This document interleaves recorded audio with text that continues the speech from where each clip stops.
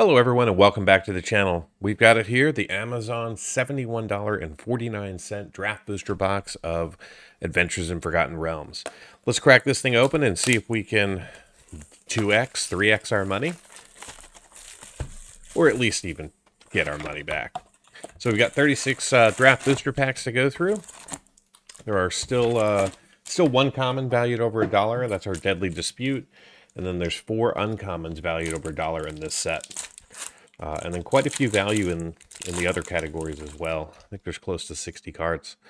So we'll go through the pack one time. And then we'll just focus on the rares and the mythics. And I'll highlight any additional value later on. So we got a Spiked Pit Trap, an Earthcult Elemental, Shambling Ghast, got a Ranger, Planner Ally, Bar the Gate, Brazen Dwarf, Fate's Reversal, Valor Stinger, Frost Giant, Dragon's Disciple, Skullport Merchant, You Meet in a Tavern, and then our rare is going to be Long Rest, not high value, followed by a Swamp, and a double-sided Skeleton Token. Alright, so let's try and zip through these.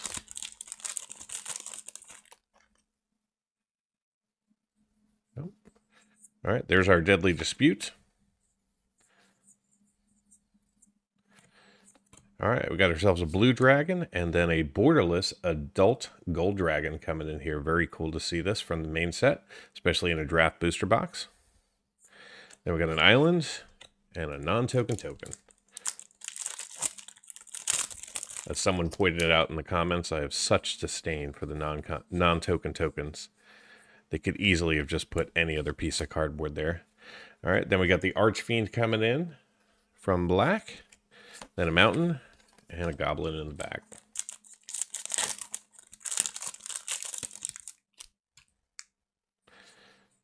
Boots of Speed, Dragon Fire, got some Rope. Oh, almost missed the rare. There we go. Xanathar, Guild Kingpin coming in, Mythic. Value just over $2. Then we got a Swamp and a Treasure.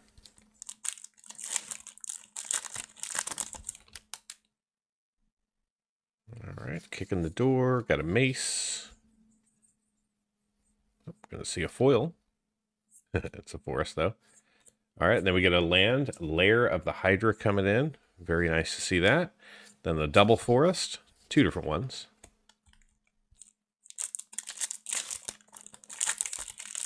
Another non-token token in the back there. Another Deadly Dispute.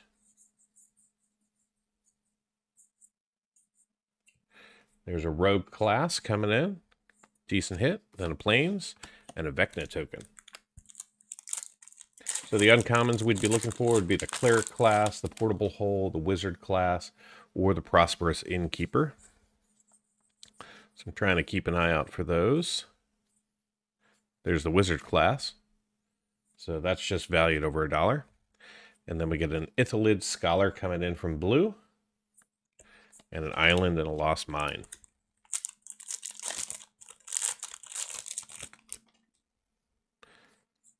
Really looking for Gnawbone in this box.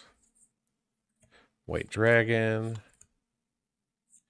And we got an Orc Jelly, followed by a Gargoyle, and nothing much else.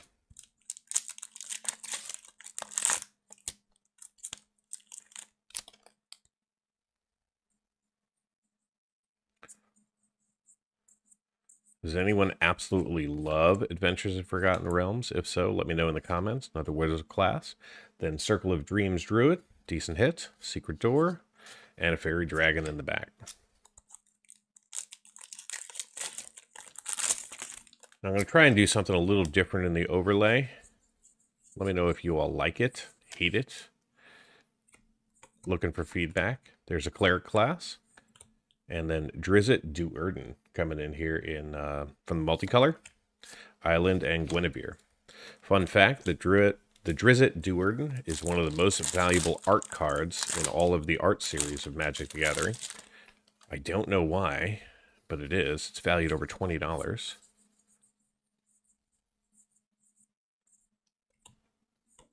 All right, got a red dragon. And then we got ourselves a Hand of Vecna and a Plains and a Treasure. All right, finishing off stack number 1.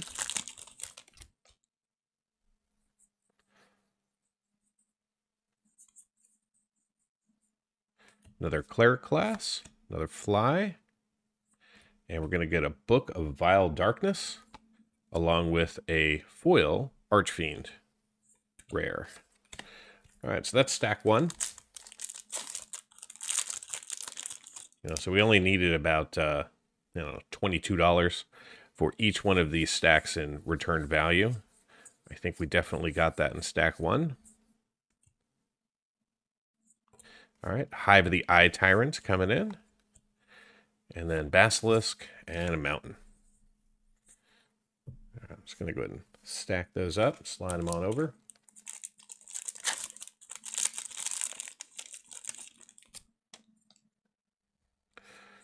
See a guard. Black Dragon.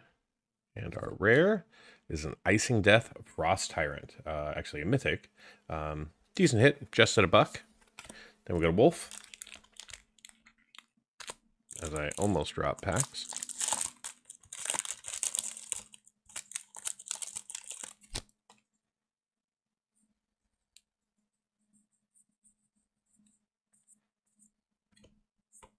Gelatinous Cube. Then a Forest.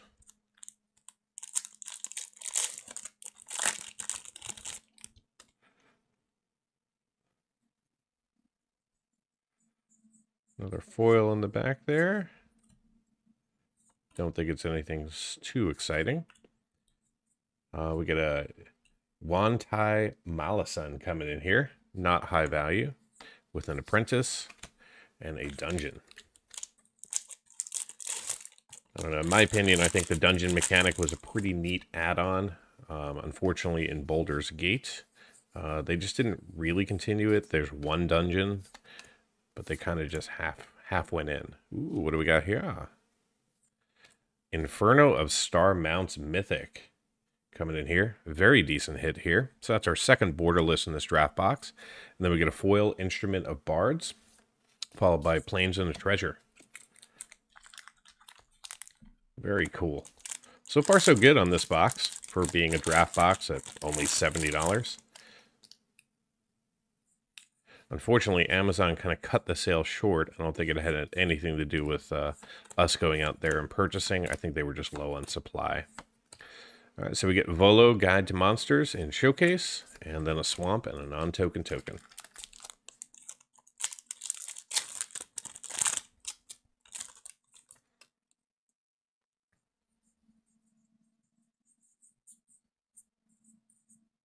Rider, Ingenious Smith, Hunter's Mark, and then we get ourselves a Wish, and then a Forest.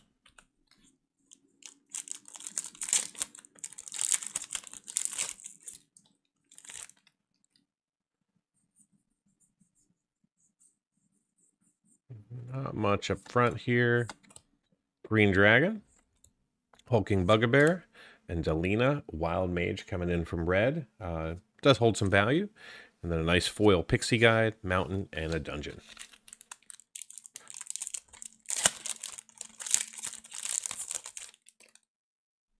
All right, Boots of Speed.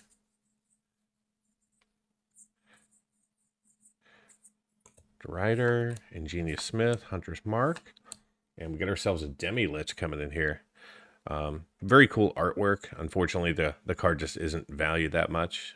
Has kind of a high casting cost of 4, all blue. But the extended art version of that is just it's just breathtaking. I don't think we'll see it though. We've already gotten 2 in this box. There's a Warlock class, Magic Mirror, Sorcerer, and a Monk class coming in. With a Swamp and a Treasure token. All right, we got the Atropole in the back.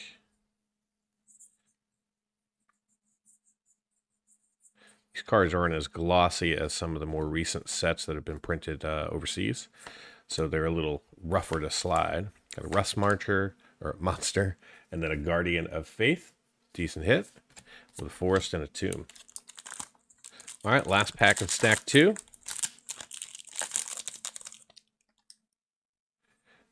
Thieves' Tools. Evolving Wilds. Alright, another Sorcerer. And we get a Silvery Moon Ranger coming in here as our rare, with a Demon Fang Knoll in foil and a Plains and a Wolf. All right, moving on to the last stack, last 12 packs.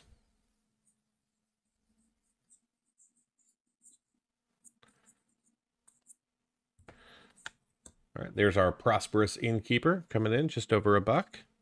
Good staple card. Then we got Oswald Fiddlebanger coming in here from Showcase. And then a Forest and a Lost Mine. So hopefully this is a good distraction from Dominaria United.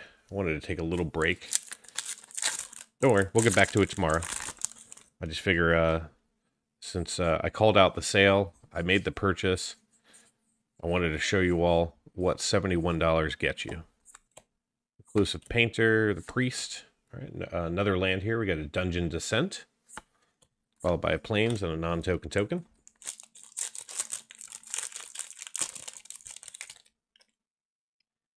Paladin Shield. Devoted Paladin. Lots of Paladin action. Pair of Goblins. Another Prosperous Innkeeper. And then we get Orcus, Prince of Undeath, coming in. Then a Swamp and a Tomb. So still haven't seen Tiamat. We haven't seen Lolith. And certainly no Gnawbone as of yet.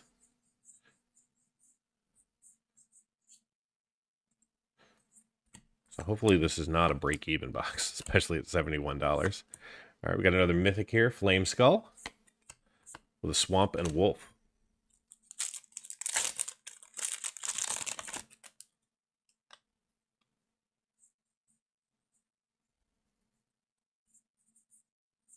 Secret Door. Man, these things are just sticking together.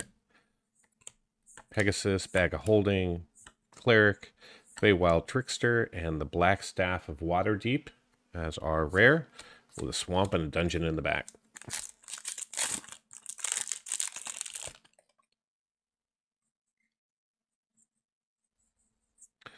A Jinn, a Unicorn, a Stinger, Gargoyle, Moon Dancer, very playable card, and then a Hobgoblin Bandit Lord with an island and another dungeon.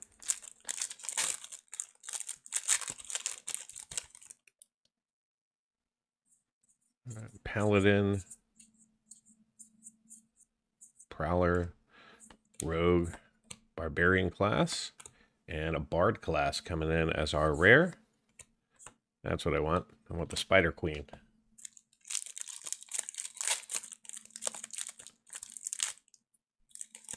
All right, butchered the pack.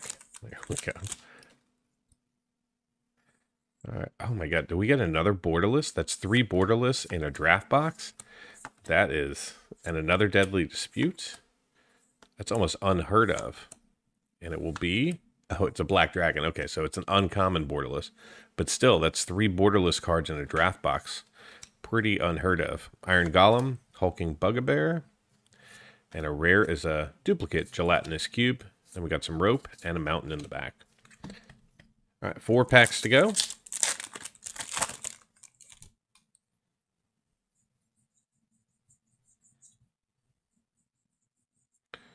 All right, Monk of Open Hand, Barbarian class, and then a Frogmyth as our rare. I don't believe we've seen any card valued over $10, so this is going to be kind of a, what I call a bulk box.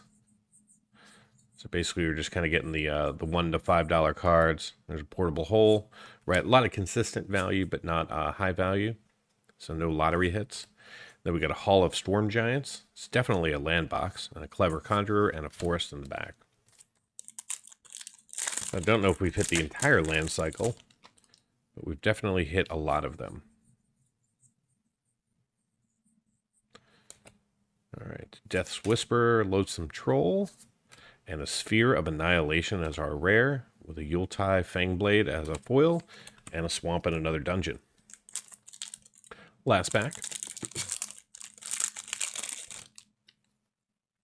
All right, kick in the door, you see your guard approach, contact the other plane, Fireball, Vampire Spawn, Bull Strength, Veteran Dungeoner. You come to a river, Jade Cell Sword, Bulette, Wandering Troubadour, another Portable Hole, Goblin Morningstar, and a Tasha's Hideous Laughter. Decent hit to go out on, but not over $10, with an island and a non-token token. Now let's jump into the MTG box analysis.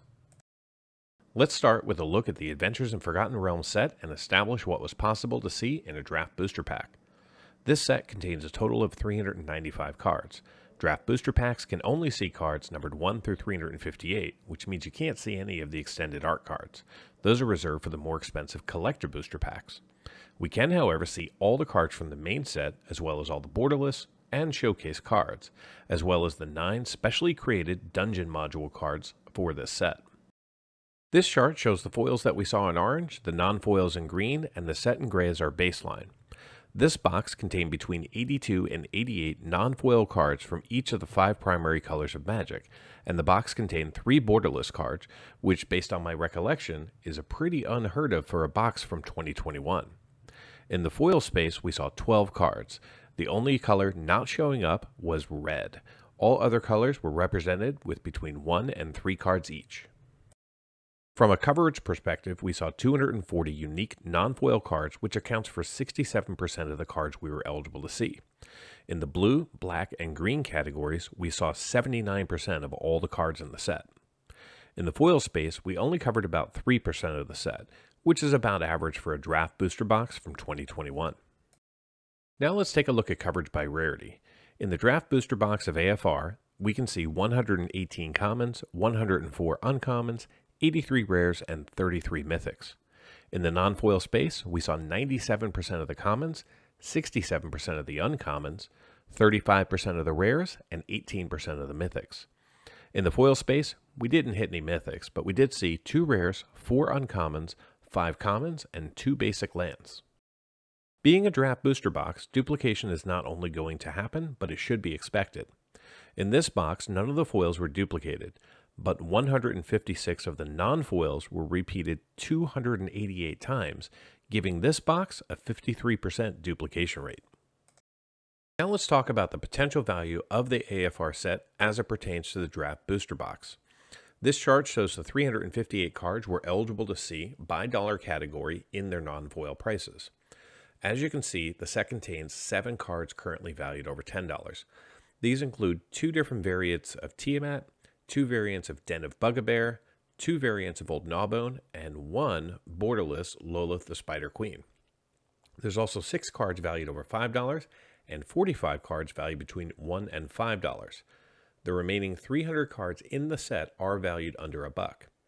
In total, 358 cards that we're eligible to see have a combined value of $331.44. Now let's take a look at the value that we saw in this box, starting off in the non-foil space.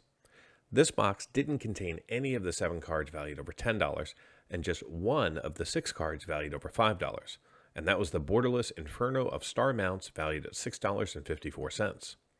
This box also contained 21 cards valued over $1, but the remaining 506 non-foils in the box were all valued less than $1. So how did this box perform? Well, I purchased this box from Amazon while it was on sale for $71.41, not including tax. Today we opened 36 packs with 15 cards each, seeing a total of 540 cards. The 32 tokens had a combined value of $5.74. In the foil space, we saw just $2.25 from our 12 low-value cards. The remaining 528 non-foils in the box have a total value of $93.66. This brought the grand total for the box up to $101.65, which means that this box was a gain of $30.24. However, if I had paid the going rate of $100 a box, this would have been an extremely sad ending. Now, for those interested in cards valued just over $2, the numbers look like this. In total, we saw 12 cards valued over $2 for a combined total of $42.83. If you were able to catch this sale on Amazon last week, drop me a comment and let me know what you pulled, because I left plenty of good cards out there. Until next time, do something amazing.